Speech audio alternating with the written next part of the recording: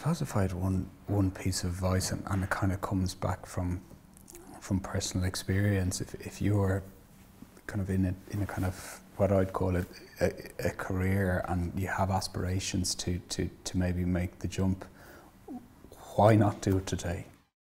What's stopping you? And if there is something stopping you, is it really stopping you?